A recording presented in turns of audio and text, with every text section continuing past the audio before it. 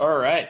Good morning, PT on Ice Daily Show. Happy Thursday. Happy 4th of July. My name is Alan. I'll be your host today, coming at you live for Leadership Thursdays. And I am hoping by now that all the problems with Facebook and Instagram have been fully resolved, but we shall see. So live here on Facebook, live here on Instagram. Hope you are having a good Independence Day morning so far. Hey, Zach, I see you there on Instagram. So let's talk about Independence Day. So if you are watching this, my data tells me that you are probably an American. Most of you are American. So today is the 4th of July. Today is the day that we celebrate Independence Day way back in 1776. So what is independence? Let's talk about independence from a couple of different angles. I feel like my phone's going to fall down here. There, nope. Crap. There we go. Got it. Nope. Dang. So close. Okay, there we go. Got it. So what is independence? I talk about 4th of July, we talk about Independence Day.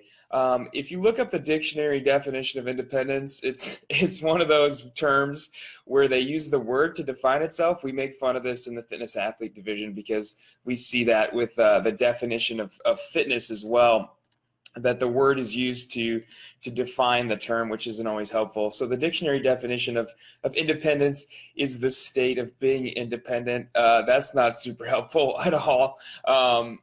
I think we associate independence and freedom with not needing to go to work or having a economical or financial freedom, not having bills to pay or debt. Sometimes we think of freedom and independence as what we see today on the 4th of July as barbecues and lighting off fireworks and riding jet skis. And I think in general, as Americans, as working class Americans, we tend to associate freedom and independence with not having to do the things that we don't like to do, which can be sometimes not an apt way to define independence.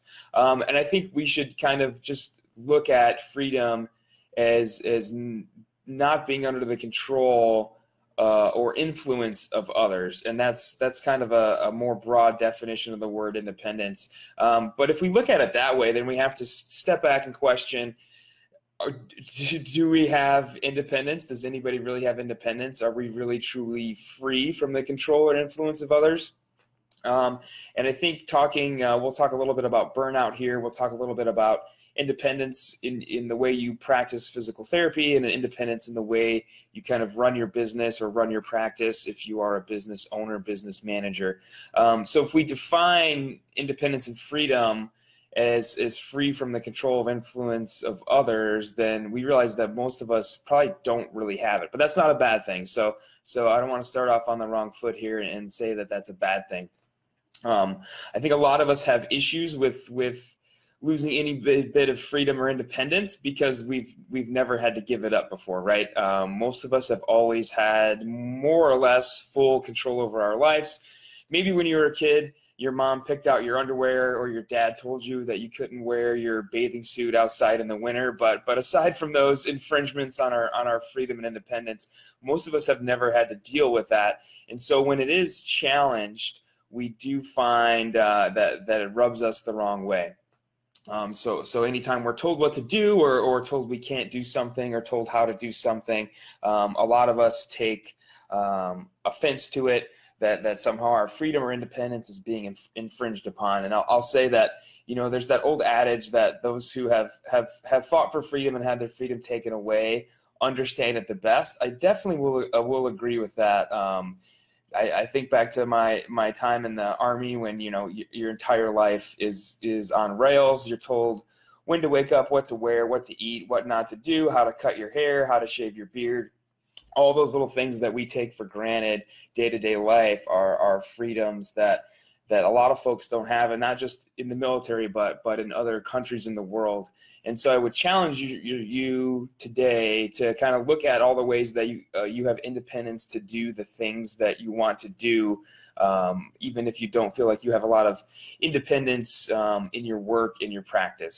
So what you wear, what you say, where you can travel, the people you can talk to, all the things that you're able to do, kind of look at it from the other angle and look at all the stuff you can do because you have the freedom to do it. A lot of folks ask me why I don't travel more or take vacation more. And part of the reason is, like, I've seen a lot of the world, and we have it pretty darn good here. I'm good to stay here for the rest of my life, right? I've seen a lot of the world, and my summary of the rest of the world is that America has it pretty damn good. So I'd rather stay here, and there's a lot to do here. So challenge yourself to look at all the things that you're able to do because of your freedom and because of your independence on a day like today. We certainly have a long way to go with women's rights and race rights here in America, but if you travel to some parts of the world, there are a lot of rights that we take for granted here, ways that we can dress and people we can talk to and who we can talk to that are just non-existent in some parts of the world. So challenge yourself today, first of all, to just look at all the things that you're able to do because of the freedom and independence that we have here that we take for granted on a day-to-day basis. Switching now to talk about practice, independence in practice, I think, is probably the biggest way we as physical therapists feel our independence or lack thereof.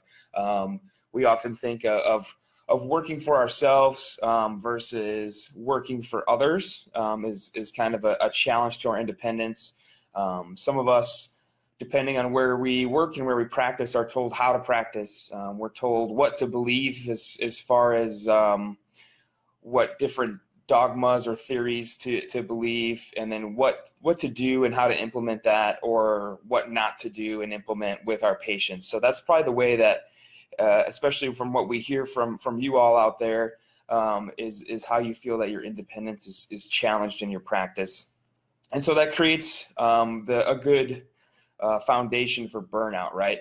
That cognitive dissonance between what you personally believe and how you want to practice and how you want to treat your patients, and then how you're told to treat and practice can lead to a lot of cognitive dissonance, and that can really set the stage to feel burned out, right?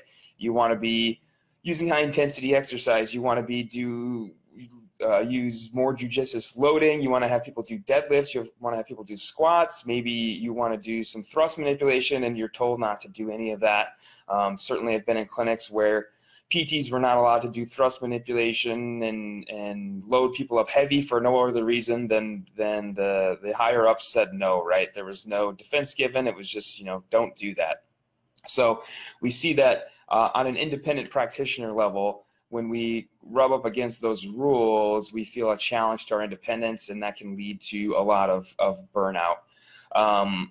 But I think if you're even able to have the conversation about starting to incorporate that stuff into your practice, starting to change the way you practice and kind of having your own practice within a practice, then you have more freedom than you think, right? Just being able to have those disagreements and being able to have that conversation is in itself a little bit of freedom, right? The ability to disagree and challenge and bring research to the management team or the ownership team and say, hey, this is, I think, a better way to practice. The research supports it. I want to start doing it. Certainly, we've seen a lot of you lately, the past couple months, the past year, start to get stuff like squat racks in your clinic. And of course, the whole REMOM phenomenon has caught on. A lot of you are now using REMOMs and interval training with your patients. So we see that you're able to kind of challenge and force yourself into a conversation with ownership and leadership and have that conversation about changing practice. And that in and itself is kind of representative of the independence and freedom that we have and that sometimes we take for granted.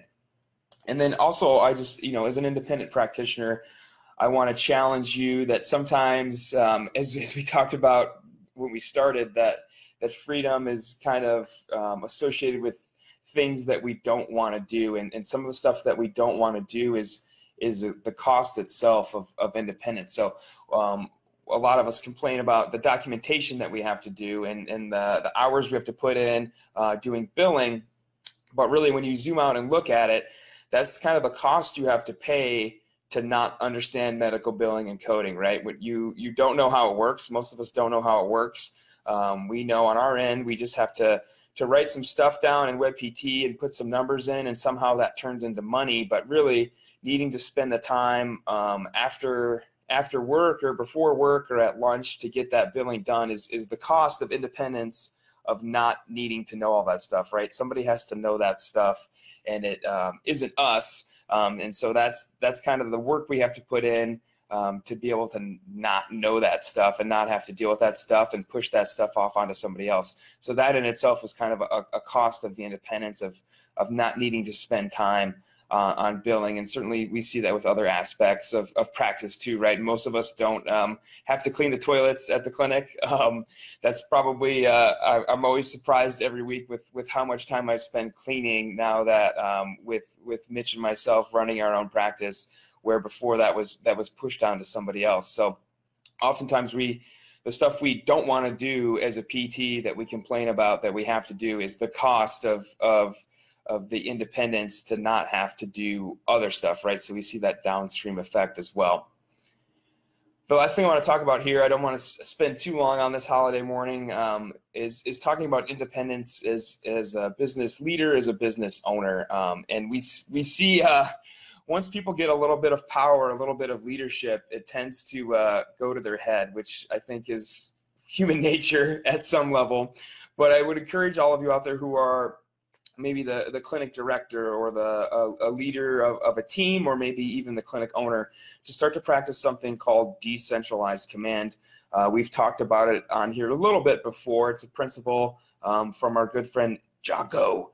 And decentralized command is just recognizing that as a leader, as an owner, we have to give the gift of independence to people. If we trust folks to be working on their own without us directly watching them, then we need to practice decentralized command. We need to trust that they're going to do the right thing, that we have vetted them and hired them, and we believe that they're going to do the right thing. And so we actually have to let them do the right thing and not stand over their shoulder and tell them what to do and always be giving them feedback. I can guarantee you absolutely nobody enjoys that. No human being that has ever been alive has enjoyed having somebody else stand over their shoulder and watch what they do and constantly critique and give them feedback. Feedback is very, very important, but not in that style, right? So we have to be hands-off as leaders, as owners, as managers, and let people kind of do their own thing, practice how they want to practice, have their practice within a practice, and just let them go. And if we see stuff that's blatantly wrong or unsafe, then we can pull them aside and give them that feedback. But don't be that person that is always watching the other PTs in the clinic from across the room and making comments on what they're doing and how it could be better or how it's wrong. I guarantee nobody likes that.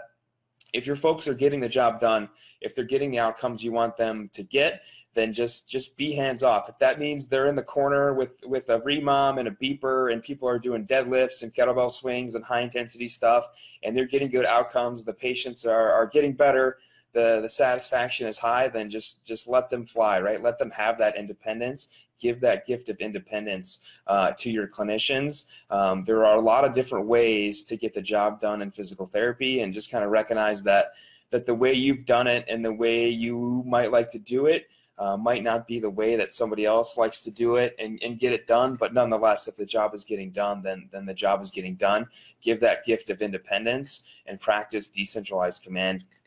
We're really big here on that at ICE, maybe to too much of an extreme, but kind of just giving the independence to the faculty to teach the courses the way they want to teach them, as long as the quality is high and you out there that take courses are satisfied with the product. Then we're not going to micromanage how the faculty teach. A lot of different teaching styles, some more interactive than others, some more creative than others, but nonetheless the job gets done. So we practice decentralized command, and we don't kind of micromanage and make everybody do the same thing. So recognize as well that when we get a little bit of leadership power, not to let it go to our heads and think that the only way to have success is the way that we've had success, and practice that decentralized command and give that independence to the folks that we hire on underneath of us.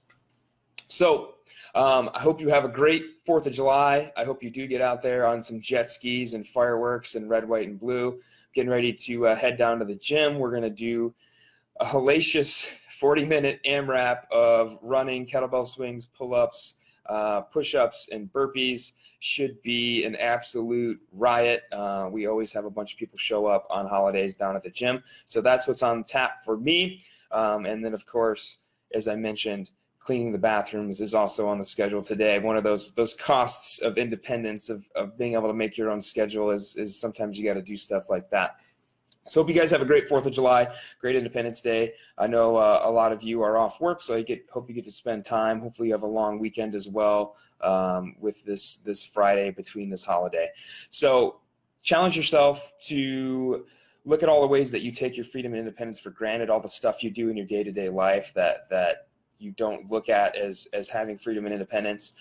Challenge yourself that independence in practice is not always 100% the way we want it, but it's certainly better than we think, especially if we flip the script on it a little bit. And then challenge yourself as a leader to practice decentralized command and give independence away to the folks underneath of you.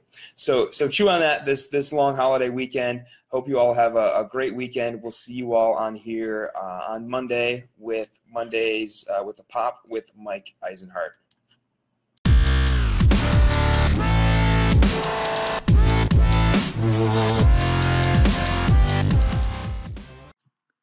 Hey, thanks for tuning in to the PT on Ice Daily Show. If you enjoyed this content, head on over to iTunes and leave us a review. And be sure to check us out on Facebook and Instagram at the Institute of Clinical Excellence. If you're interested in getting plugged into more ICE content on a weekly basis while earning CEUs from home, check out our virtual ICE online mentorship program at ptonice.com. While you're there, sign up for our Hump Day Hustling newsletter for a free email every Wednesday morning with our top 5 research articles and social media posts that we think are worth reading. Head over to ptonice.com and scroll to the bottom of the page to sign up.